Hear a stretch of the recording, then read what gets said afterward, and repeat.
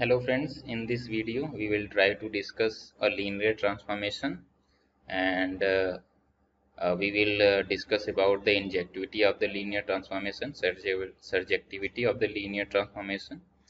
We will try to find the basis of the kernel of T, and then after we will try to find the matrix representation of T with the given with respect to the given basis. So let's move on our question.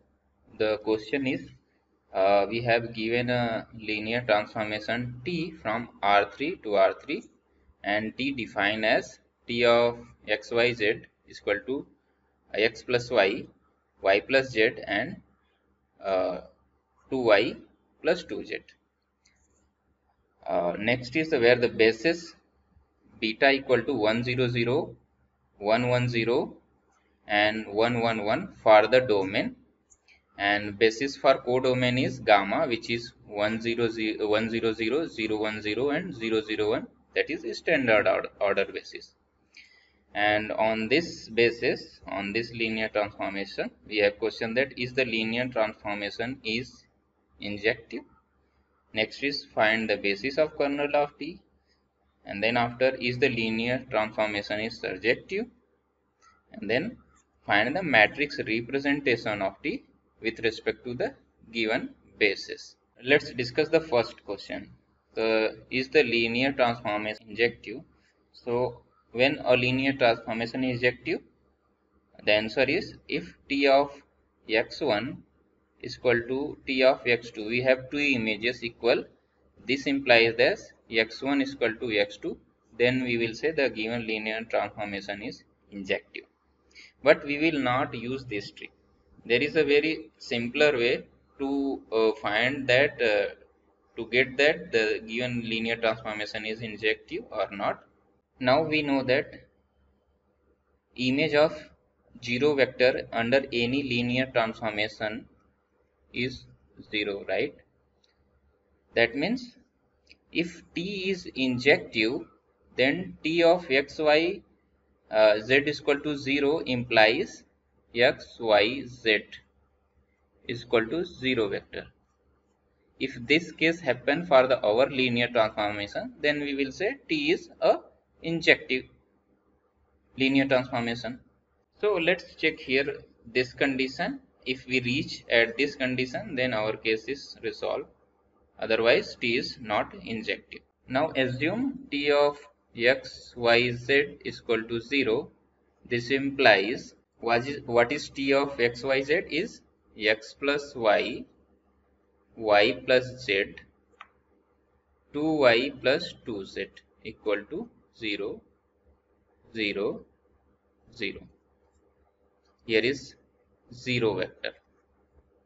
So this implies x plus y is equal to 0, y plus z is equal to 0 and 2y plus 2z is equal to 0.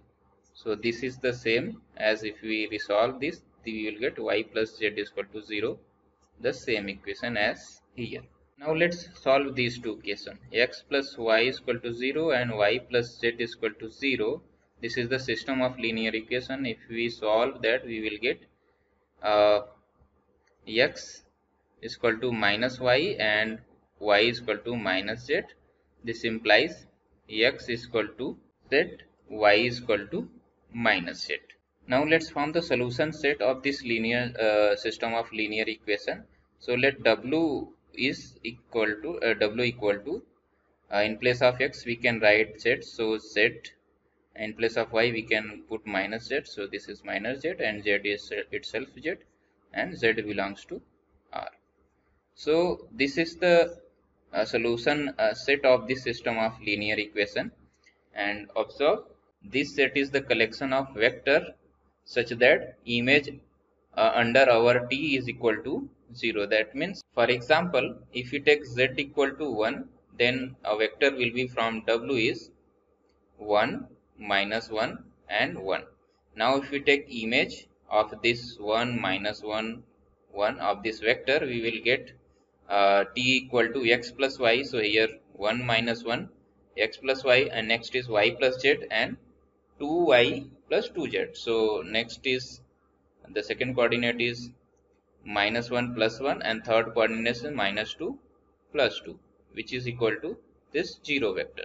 So we are getting for this vector image is 0. Similarly, this set is the collection of vectors which having image 0. That means our linear transformation this T is not injective. Now let's solve the second question. The second question is find the basis of the kernel of T. So what is kernel of T? Kernel of T is the collection of vector from the domain vector space such that image of that vectors is actually 0. So observe that whatever we found here W is actually the collection of vectors which having image under T is 0. So here actually W is the kernel of T, and you can check that this W forms a subspace of the domain vector space. So kernel of T equal to this W. Now we need to, our question is to find the basis of this kernel of T. So observe here only Z is the variable. So in place of Z we can put 1. So we will get the vector 1 minus 1 and 1. So using this vector we can generate this whole W or this kernel of T. So basis of kernel of T is actually this set.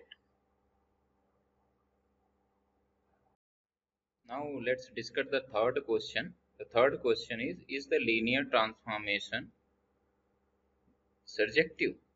So to solve this question, this surjectivity of the T, we can solve two methods. After finding the linear transformation, matrix representation of the linear transformation, we can conclude. And also there is another way using the rank nullity theorem.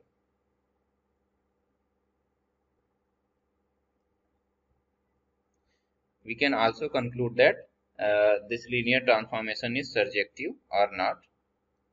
So first, what is the rank nullity theorem? So rank nullity theorem is, suppose we have a linear transformation T from V to W, then rank of this linear transformation T plus nullity of T equal to dimension of V, that is domain. Now for the our case, domain space is R3. So and dimension of R3 is actually 3. So here is 3, and our here W is also R3.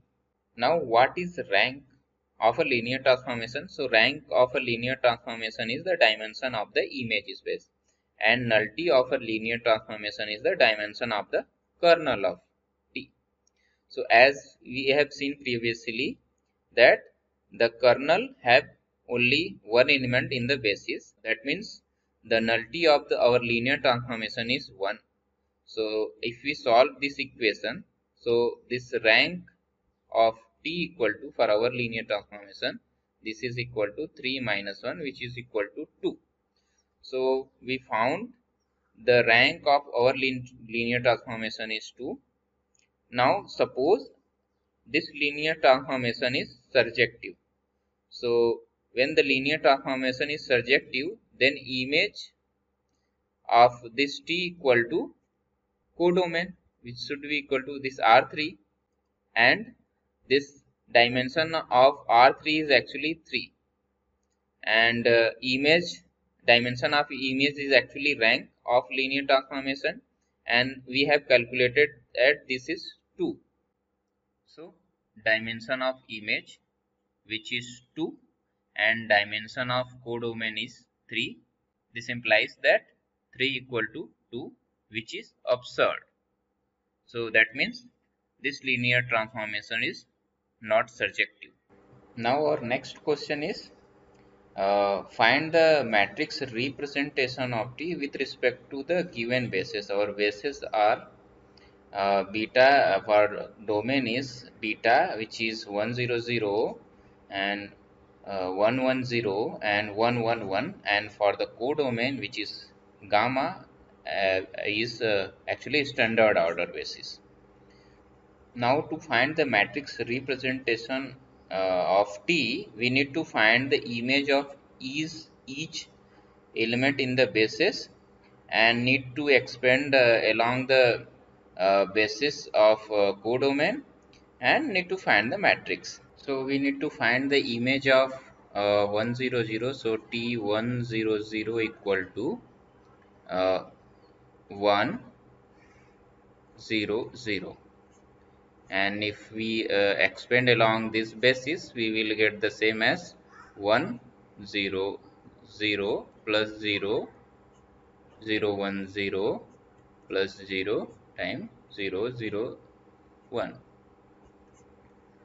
Now the image of second element of the basis is 1 1 0 equal to 2. This is 1 and this is 2. Now if we expand along this standard order basis, this is the same, writing 2 1 0 0 plus 1 0 1 0 plus 2 0 0 1. Now the image of third element is T1 1 1 equal to 2 2, and this is 2 plus 2, so which is equal to 2 2 and 4. And now if we expand along the standard order basis, which is same as 2 1 0 0 plus 2 0 1 0 plus 4 times 0 0 1. So matrix representation of T with respect to beta and gamma equal to this first column will be the this as we expanded this vector. So here the first column will be 1 and this is 0 and this is 0. The second column will be, these entries will come, this 2 1 2, and the third column will be, these entry will come, that is 2 2 4. So this is the matrix representation of T with respect to beta and gamma. Thank you.